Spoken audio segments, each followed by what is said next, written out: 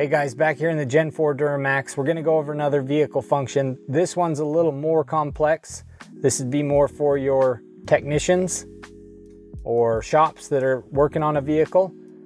So go into functions here. We're gonna do the crankshaft relearn. So if you have to replace that sensor, if you replace an ECU, the batteries get disconnected for too long, anything like that, that you're getting an error code that needs to be relearned or reset.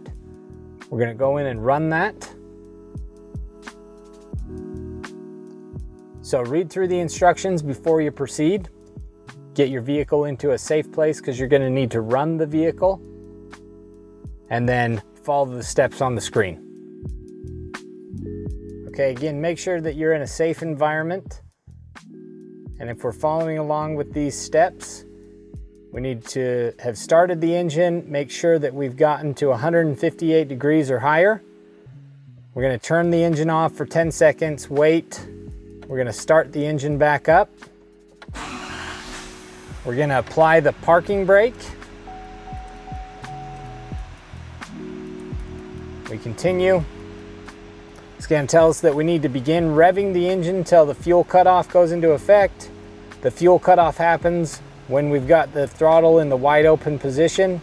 The fuel or the cutoff will automatically decrease the RPM. When that happens, we're gonna release the throttle. So we begin.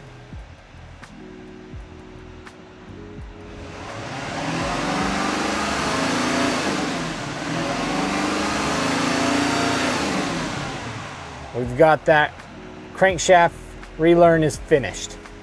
So we're gonna exit there. We're gonna go back into our main menu, go to the DTCs. We've got that.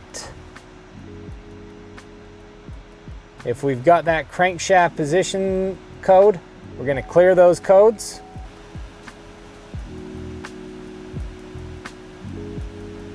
And our check engine light has gone away. Make sure you follow us for more videos. As always, thanks for watching. Check out these videos and make sure to like, share, subscribe, and hit that notification bell for more EZ LYNK content. And we'll see you in the next one.